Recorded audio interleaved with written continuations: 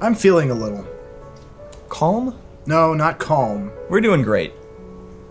Hey guys. What are you guys doing?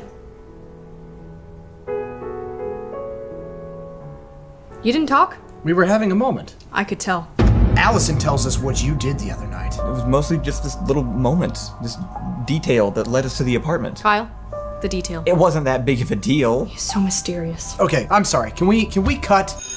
I don't really understand where this scene is going. What is the context? Okay, you guys are having a meltdown. No, I'm not. I'm just asking a question. Also, Kyle didn't bring any food on set as usual. Don't expect something that's never happened. You know, I'm actually confused too. Can we go over the script again? Can't you see we're in session here? Let's roll, okay? But the script makes no sense. This is what happens when you let an AI do the job of a depressed artist. Hey, this guy is probably a genius, because I made him to be a perfect copy of me. I'm as confused as you. Well, Can't you just write a script like normal? I've written over 250 scripts, and they're all basically the same, so that should be more than enough data for a computer to write another one. Also, I'm tired. CopyKyle, what's next? This is the part where you blow off the dinner, and we shoot the next day. Wait, this is a multi-day shoot? I didn't sign up for that. The pay is good, and it'll be a lot of work, but the food is amazing. Oh, we've Crafty.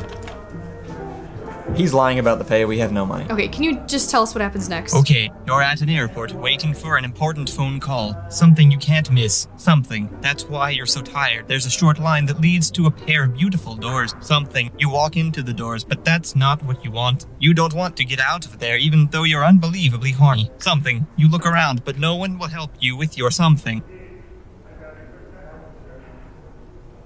Okay, so he's just a weird AI text generator that's shoved into a homunculus version of yourself? Yeah, that's why he's perfect. AI is smarter than people. Everybody knows that. AIs are just a feedback loop, so anytime he talks, he's just copying something he's heard before. I know that. I'm a great talker. I'm not a feedback loop. See, that sounded like a completely original thought. He is just following an AI-generated script, telling him to write an AI-generated script. I don't know about human beings, but I know about CopyKyles. I make the plays of genius. I am genius. I am genius. That is the future of media.